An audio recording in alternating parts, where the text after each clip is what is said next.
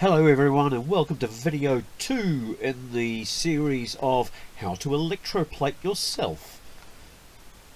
You'll remember in that first video I was explaining how ordinary kitchen and household ingredients can be used with a cell phone charger to zinc plate any metal items that you want to rust protect. In that first video I explained that pre-cleaning and acid etching were vitally important to create a good finished product. The first thing to do was to create an electrolyte. That's what I'm doing here, charging the vinegar to turn it into an electrolyte. Once we've done that, we can start plating. Which brings us to video 2. As you can see, I'm pushing this to its limits. I've experimented with cell phone chargers, laptop chargers, drill chargers. Now I'm onto a 12 volt 6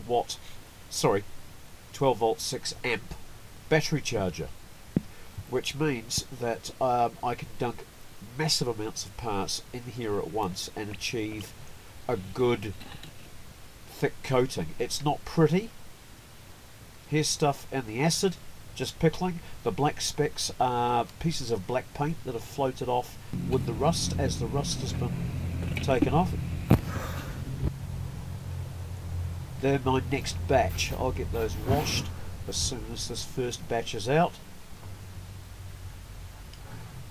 Try as I might, I have not been able to achieve a gloss shiny finish, but I am getting a good heavy durable rust-proof coating, and for a Land Rover that's what I'm looking for. The battery charger is allowing me to do large parts like this. By having an electrode on each side, that means you get better coverage. I'm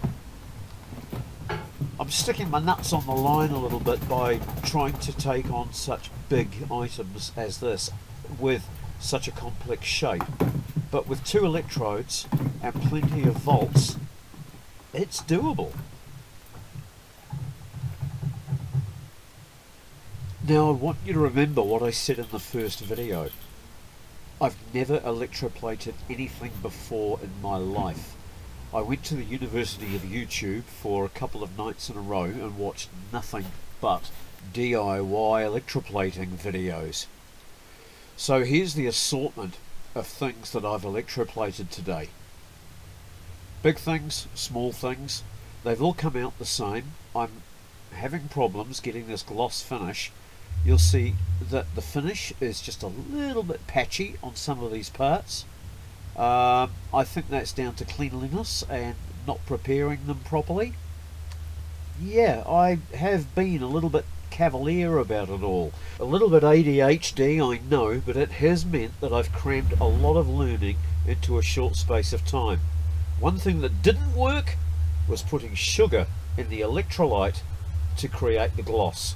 That was something that another YouTuber suggested, and I put in 2 doses of sugar. First 1 cup, then I added another cup. Didn't work at all. I'm going to do an experiment with my wheel nuts. They're old, crusty, and they've had a hell of a life. But I've cleaned them up, acid etched them, electroplated them, and I'm not going to wash them, polish them, or anything for at least the next year. I'm going to drive around with my nuts exposed to salt, road grime, and whatever the road throws at them. They're looking good now. I've copper coated the inside of the thread. If you look closely, you'll see that the thread started to rust while they've been sitting around for the last few days, because the zinc plating doesn't go round corners. You can't seem to zinc plate the inside of things. So as I say,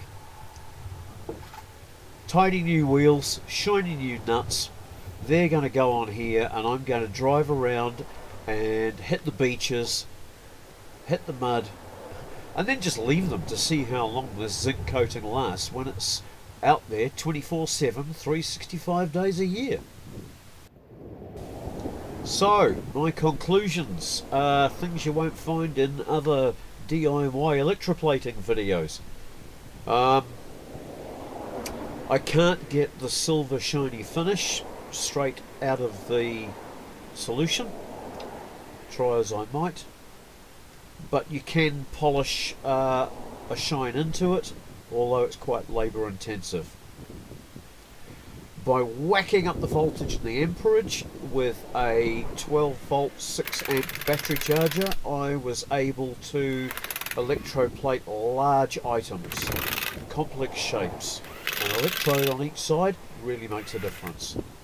How durable is the coating? Well, only time will tell. I'll let you know in a year. Like a Land Rover, it's certainly not decorative, but it is functional. Hey, Tiny House and Off-Grid Resources isn't just a Landy channel. Subscribe and have a snoop around. In here you'll find videos on collecting rainwater, tips and tricks for working in the garden, becoming responsible for your own poos, building, repairing, reusing, recycling, and goats.